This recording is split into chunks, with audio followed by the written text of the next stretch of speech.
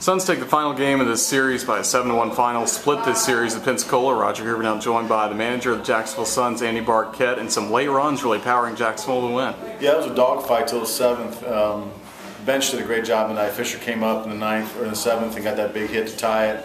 And then Yelich comes up, gets a hit to put us ahead.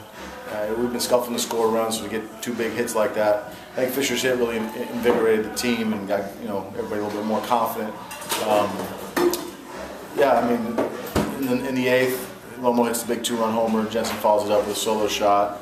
We've been waiting on that type of production out of both of them. Jensen's swinging back good. The wind's been hurting him. It's been a tough series to hit. But it was nice to see the guys score late, stay in the game, stay focused. It was a playoff mentality in the dugout tonight, so a lot of positive things. You mentioned Logan Morrison getting the home run. He was 1 for 13 in his rehab stint prior to that, but really connected there and starting to seem like a Lomo of old.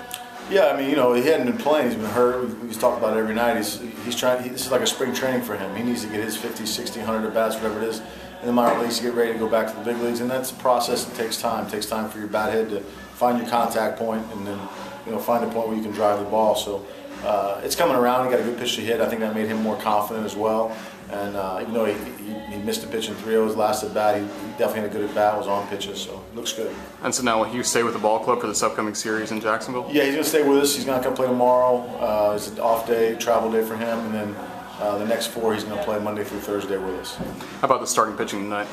Colin did a nice job. A couple concentration lapses cost him a run, and that's maybe being a little bit nitpicky, but we've been in a tough battle with them.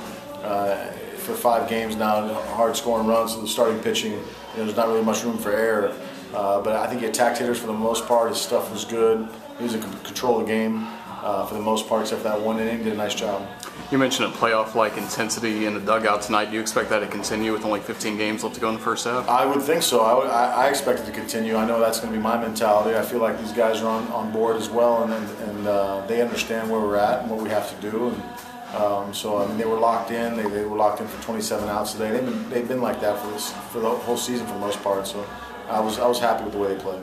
And then to wrap things up, Jake Marisnick, we saw him get hit in the helmet by a pitch. He left the ball game. What can you tell us about his status? He's fine. I mean, he took a shot in the head and kind of rung his bell.